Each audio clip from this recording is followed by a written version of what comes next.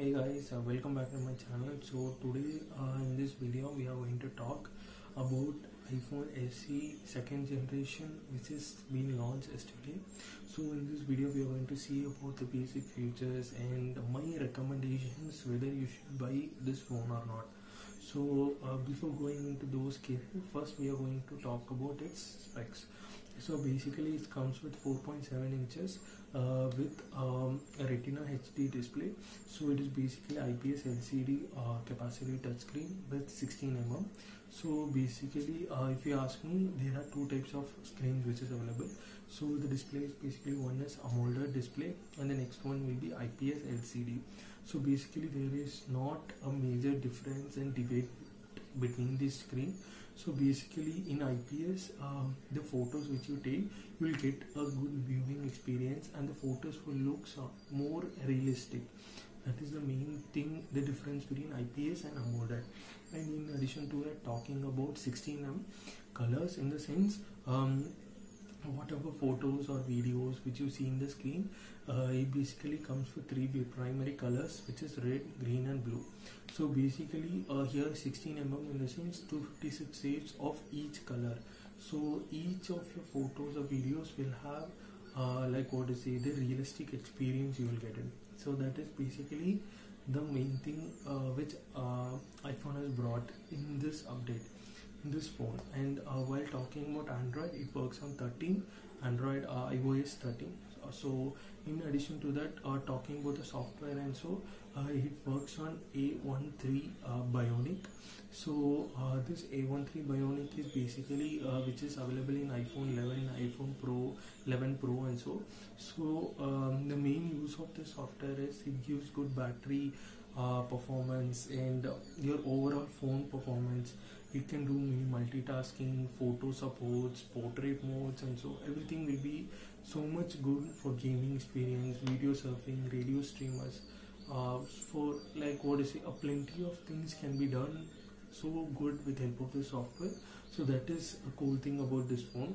And while talking more about this phone, I should talk about PPI. So pixel per inch density is basically 326. So it is quite okay. And in addition to that, talking about aspect ratio, here it is 16:9.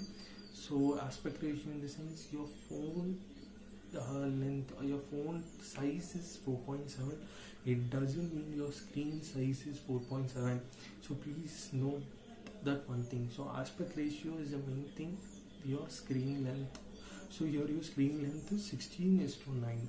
And in addition to that, talking about the RAM, it is 3GB RAM and it is available in three variants, so 64, 128, 256.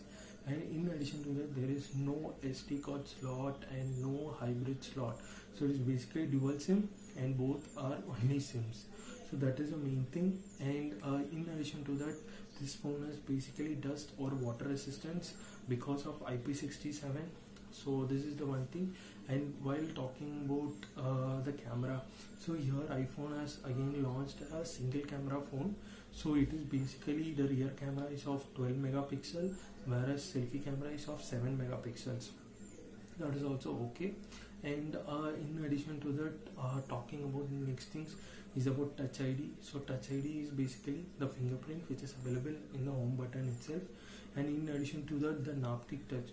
So basically in day-to-day available phones, there are two types of touch available. One is haptic and the next one is 3D touch.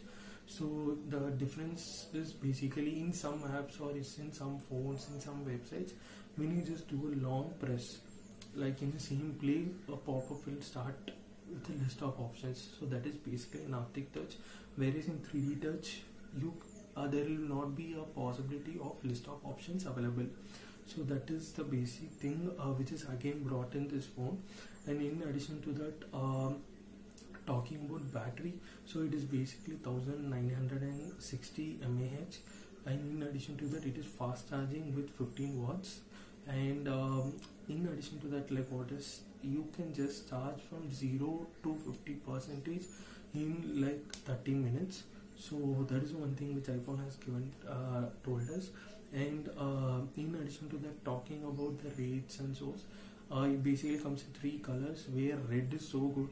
So if you're interested to buy, go for red. That's my suggestion. And the price of this phone is basically 400 $399 US, so basically 400.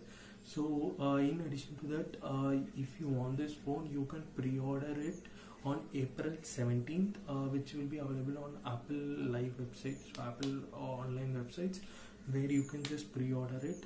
And in addition to that, talking about these phone is basically like what is it, the quick take is again there, so basically that is not the issue.